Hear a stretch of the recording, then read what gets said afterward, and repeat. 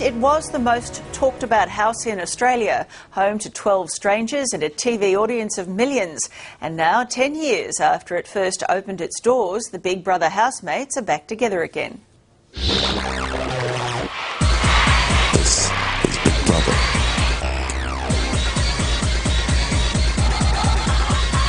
I absolutely loved it. I'd do it again and again. I've never laughed so much in my life. I've never cried so much. We didn't think anyone was watching. I had a ball in there. I didn't want to leave. I just had so much fun. It was the show that put reality TV on the map, turning unknown Aussies into national stars. It was mentally straining, but I loved it and I would do it again.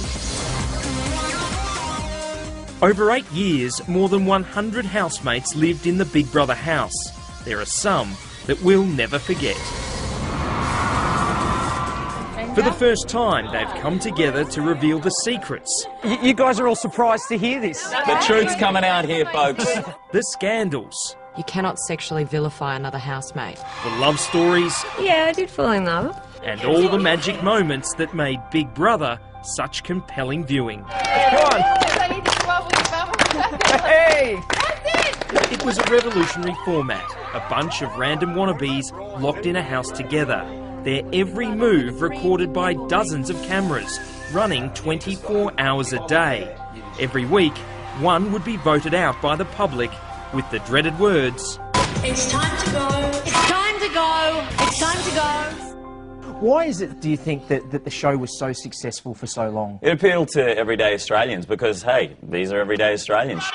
Mike Goldman was a host on Big Brother and narrated The Daily Show from the beginning. Mike, which was your favourite series and why? You can't really take away from the excitement of the first series because it was so new and no one knew what was going to happen. The first 12 contestants went into the Big Brother house in 2001. Among them was Pete Timbs. It was a bit of fun that accidentally got out of hand. Pretty weird for us, especially because we were the first one. Yeah. We were waiting the whole time for Big Brother to say, "This is Big Brother, the show is dreadful, no one's watching it, get out." That's what we always thought. We always thought that.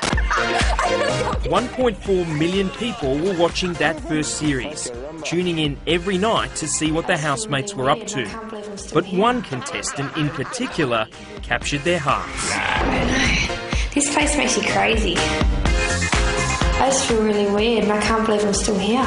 Did you have any concept about how popular you were outside the house? I had no idea. And there was just like hundreds of people lined up. Wherever I went, like it still feels weird because I feel normal. Yeah. It was like Beatlemania. It was nuts. It was just nuts. Sara-Marie Fedele was Big Brother's first true superstar. Where did the bunny ears and the bum dance come from? There's 4 girls in my family and we've all got like fair size bum-bums and we'd see who could like wiggle our bottom in a circle and like slap our bums, like see who could wobble it the best, and I was always good at it because I had the wobbliest bum. So then I was in the house bored and I was saying to myself, how can I send my sisters a signal that I'm happy? So I thought of a moment that all of us were always together. So I started doing that, and I remember the first night I did it in the bedroom with Ben, and he was disgusted in me, wasn't he? I think it was the first night was in... It was scary. Do you still do the bum dance? I haven't done it in a very long time, and I have a feeling you're about to ask me. All of Australia wants to see it, Sara-Marie. Yes, come on. Hey! That's it! 3 months. Hey! Also in the house that first year, Jemma Gawned, forever remembered for just one thing. Jemma, where did the lip gloss come from? I'm a makeup artist and I'm working on shoots all the time and they said, what would be the one thing that you would not want to be in the house without? And I said, I don't know, probably my lip gloss. I don't do it as much, like every girl probably reapplies a lip gloss, but yeah, anyway, I don't know. I didn't have my finger permanently stuck to my lip. Or did I? Maybe I did. Probably a little bit too much. But that's Who could forget this infamous scene, dubbed the Dancing Doona? Underneath were Pete Timbs and Christina Davis. What was going on underneath that doona? That is the... has been asked many a time, that question. There's only 2 people who know the answer to that, actually. I do, because I was lying next to you. Oh, you think you know. You think you knew. And I was pretending I was sleeping, going, oh, they're not. I don't care about my career anymore. I care about you. In season 2 of Big Brother, real love blossomed. Jess, you fell in love in the house? Yeah, I'd say that. Yeah, I did fall in love. Tell us about It Marty. all turned pear-shaped after the show. In the house, yes, I was in love. Jess Hardy and Nathan Martin, known as Marty on the show, fell head over heels right before our eyes. Oh, well, I'm a dirty homewrecker, clearly, because he had a girlfriend, but I didn't realise how serious he was with the girlfriend until I got out. So, at the time, there was just a chemistry, and I guess when you're stuck with someone for that long, and Dad said, couldn't you wait 3 months? And I said, could you? Seriously? When they left the house, Marty and Jess got married. Keeping up the TV theme, they even made a documentary about it. But the fairy tale wasn't to be. I believed that we were seriously an item. Like, I was in love with him up there, travelled around Australia, landed where he wanted to be, and You that's remember, when it all you shot a fall. TV show. Yeah, well, it was fun Jess then. and, That Jess and was Marty real. getting married. That was real.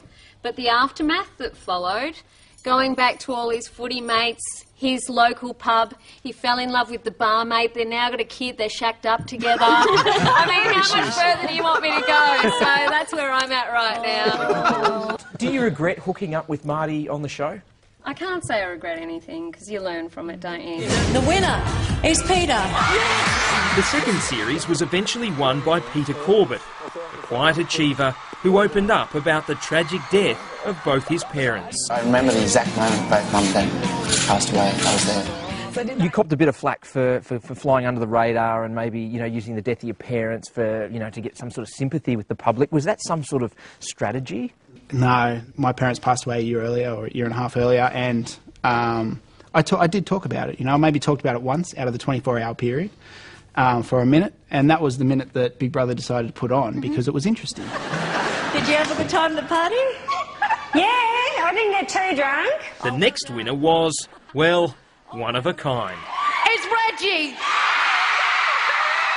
Reggie, why do you think the Australian public fell in love with you? Oh, it's my annoying voice. I don't know. Genuine. I think because I get in trouble a lot because I say what I think.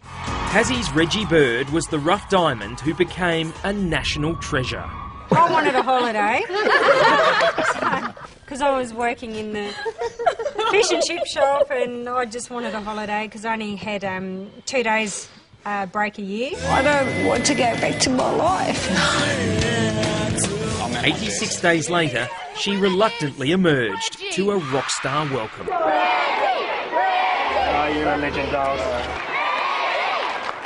Even though you'd been in there the whole time, you weren't sick to death of the house by the end? I was scared to go back out into the world. It was really scary. I just didn't want to leave. When you did go back out of the house, was it the same world from when you went in? No, I went back to the shop and I tried to go back cooking egg and bacon rolls and hamburgers and everyone would just come in to the shop and they just stand there staring at me. They just wanted to come in and look at me. What are you doing that for? Like, I'm trying to work. Order something. What? Yeah, people just wanted to look at me.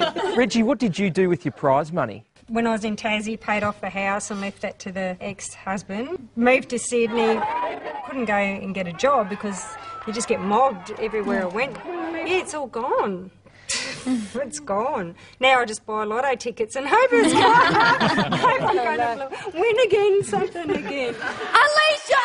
At 21, Aleisha Cowcher was the youngest winner of Big Brother. What did you do with the prize money? I've actually only just spent it. Everyone asks you that 5 minutes after you get to the house, and I still didn't know. But I actually bought a hairdressing salon, which I always aspired to do. $1 million. In season 4, the producers upped the stakes dramatically, offering the last housemate standing $1 million. When it was announced, the look on everyone in the crowd's faces, the housemates, we were just shocked. The winner was Trevor Butler, who had a surprise for everyone when he came out of the house. Bree, will you marry me? Yes? Were you nervous? Yeah, because it's one of the biggest moments in your life, and you're sharing it with. Said no in front of everyone. Yeah, if everybody said no, I would have went, what? She stuttered for a bit because she didn't know what to do. She was in the middle of everyone, and I actually said, "You're going to say yes, or you're going to leave me here? What up? Come on!" And then she goes yes, and then yeah. It was great. Trev's got 2 kids now and has used the prize money to set his family up for life. There's been plenty of controversy over the years. Merlin Luck's silent protest live on air was surely one of the most awkward moments in television history. Merlin, can I ask you a simple mathematical question? This segment is 5 minutes long. Are you going to speak at all? You can see him on stage just shaking because he's so nervous. And it was clever, like, nobody gets anything past Big Brother. Like, we had no idea. We were in the house with him for, you know, such a long time, and it was so out of character for his personality type. He is the loveliest guy in the world, and people, like, give him a lot of stick for it as well. It's time to go, Bree. Bree Amer was evicted after a miscount of votes and found herself back in the house for a second chance.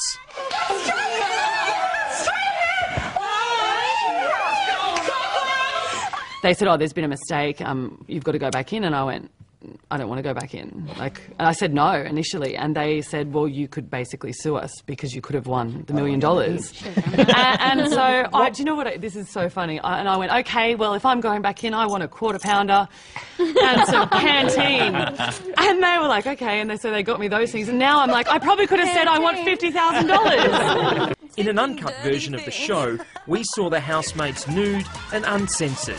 There was outrage. Well, here's a great opportunity for Channel 10 to do a bit of self-regulation and get this stupid program off the air. What a great endorsement for a show. The Prime Minister of the country, the silly old fuddy-duddy going, get the stupid show off the air. Like, who would want to watch a show that he watched anyway? I don't, shut your eyes.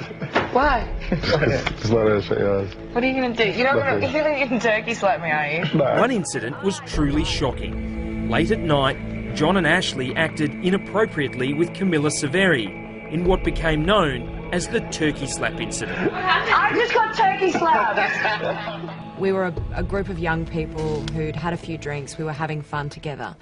The fact was that we also got given a set of rules before we went into that house, and unfortunately a rule got broken. You cannot sexually vilify another housemate. And that's what occurred. So I don't dislike the guys. In fact, I have no issue with them at all. And probably if it had happened at a party on a Saturday night, well, we probably would have, you know, laughed about it. But at the end of the day, Big Brother chose to remove those people because they'd broken a rule. I went nude. Did you? Yeah. Good girl. Good? Yeah. Whether or not to go nude on national television was always a difficult dilemma for the housemates.